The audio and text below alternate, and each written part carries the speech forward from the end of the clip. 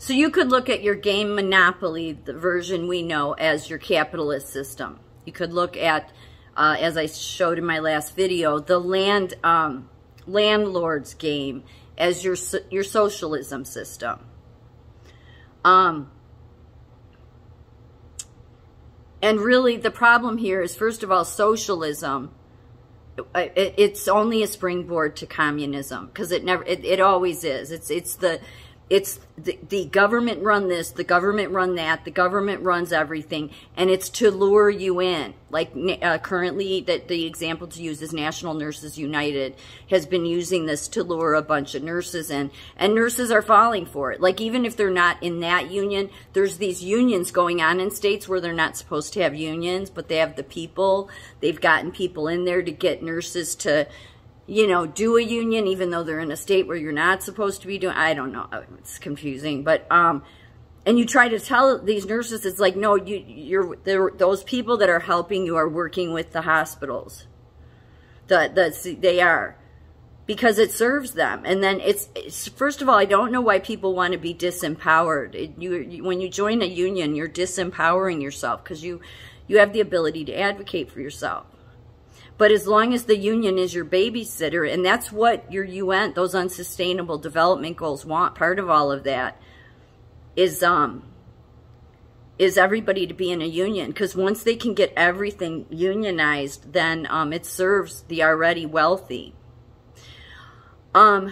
Capitalism, in the best way I can describe this, anybody who's paid attention, or if you remember what your healthcare system used to be like 25, 30 years ago, you had different healthcare systems.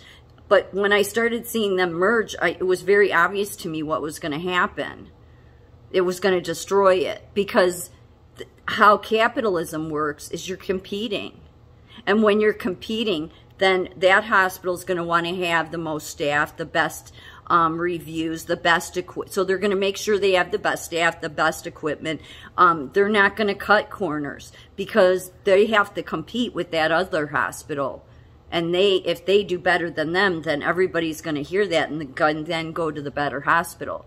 But when you get your Northwesterns and many others that then merge and they buy out all these hospitals, then they don't have to do that anymore. They don't have to provide the best staff. They don't have to provide staff at all. They don't have to have the best equipment, which is why much of our healthcare system in many places is operating like a third world country.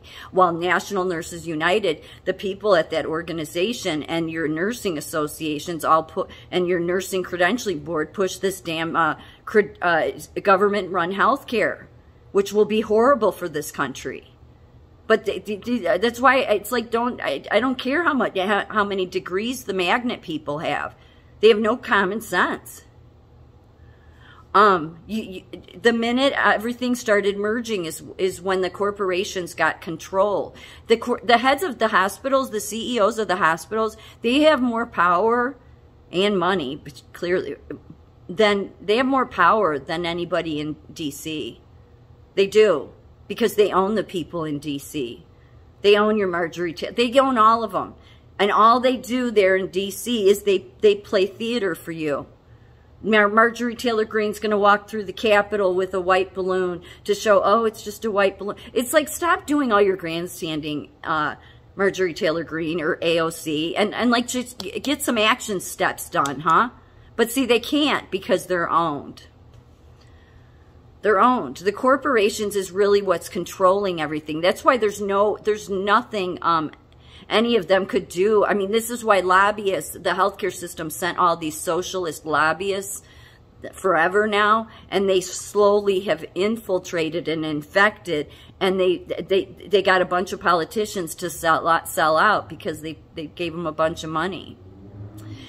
So, you're not under a capitalist system anymore when you have all of your hospitals in a state merged into pretty much one. So that's why when I call the hospital CEOs criminals, they are, because our Constitution comes before their bullshit. It does. These are people that, just like the World Economic Forum and the UN, they have an addiction to money. So they're not right in their head. They have an addiction to money.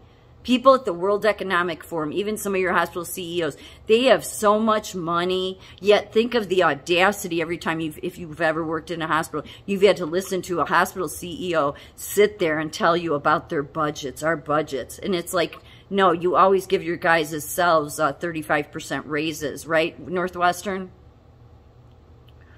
So I think everybody that worked in the hospital after like a year of having to hear about budgets was just like, you know, you can't fix anything. You want to say to us to stop complaining while all we have to do is listen to you complain about your budgets. But this served them because they want to fall apart. They want to appear like they're falling apart.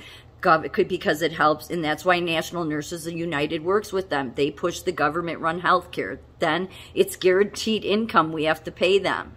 That's why, why do you want to pay a union for anything? Why? You should want to keep more of your money. It's always these people wanting to take your money. So a capitalist system can work to where people are competing and it's a fair game. The problem is there's too many people that sell out. There's too many dishonest people. And more importantly, there's too many people that have an addiction to money. So just like I said the other night with alcohol, it's like the bottomless pit, really, because I said it's a bucket, right? And at the bottom of the bucket is just there's nothing there. It's empty. There's just a hole. And so you keep filling it with alcohol, or you keep filling it with money. And so you're just going to be sick in your mind because you're trying to fill this emptiness that really the true cure is, you know, it's a spiritual condition. So that's what everybody at the World Economic Forum, they have they have a sickness. Every hospital CEO in this country has a mind sickness because they're in love with money. They're obsessed with it. It's not enough for them to have enough money they can buy countries, but they need more of it because what goes hand in hand with money? Power. Power and control, controlling justice systems, controlling politicians, controlling industries, controlling people. And then you can get out there and you can think you've got it all in the bag, but really you're just a sick, twisted, demented person.